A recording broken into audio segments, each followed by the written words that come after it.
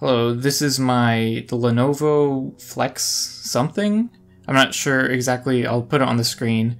Well, it's not mine. This is just like a computer I managed to get my hands on, which is kind of old and apparently it doesn't really work all that well. So I decided I was gonna throw a Linux distro on there. It's the one I ended up going with is Lubuntu, just a lightweight Linux.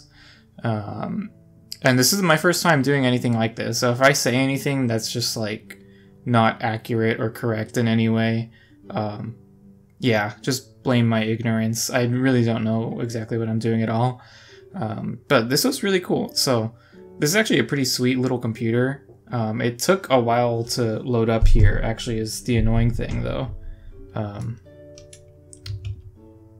Sorry, I'm just trying to see if I had it somewhere.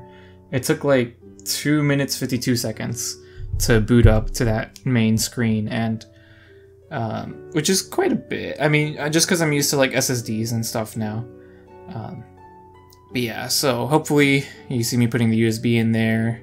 Hopefully installing this was gonna make it boot at least a little quicker and just be usable, because I mean, I don't even have the login to the computer, so I couldn't do anything anyways. I could have reinstalled a Windows, but I just didn't think that would go over very well.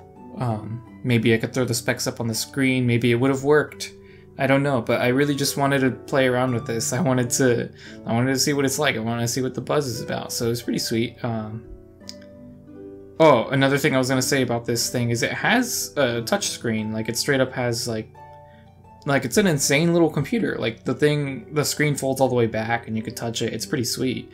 And so I was worried that wouldn't work, but as you can see here, I'm touching the screen and it actually does work. They actually do just have like touch support in most of this stuff now, which is pretty cool.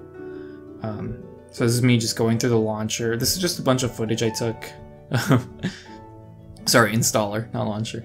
And you know, whatever, there was like some issues. They wanted me to connect to the internet, which took me like a surprisingly long time to do because I didn't know where to connect to my Wi-Fi from. But yeah, so I just touched through this stuff. I think I included a shot of like every screen you go through. There's this stuff about swap space, which I don't really know anything about. Sorry people who know stuff and what's going on. But yeah, I mean, it was just so I can get my hands a little dirty, you know. It was a fun thing for me. Fun Friday. I tied it back in, guys. It's not. This series is alive. Yeah, so you could tell I'm just kind of rambling here. I'm just voicing over these clips because I have to go to work after this and I don't have a lot of time to make this video. But I did record parts of this earlier because that's when I did this. I did this like on Monday or something. Very cool, very fun. I'm realizing now I probably could have cut down on much more of this video. But, you know, we get a longer video just because. Hey, if you're still here and you don't ever watch me, check out my videos and subscribe, because they're pretty, you should really just see it for yourself. But yeah, so here we are. I think this is like the legit not running off of the USB anymore, which is exciting. I really like it. And there's me showing off the touch. Touch works, which is cool. There's a giraffe transition.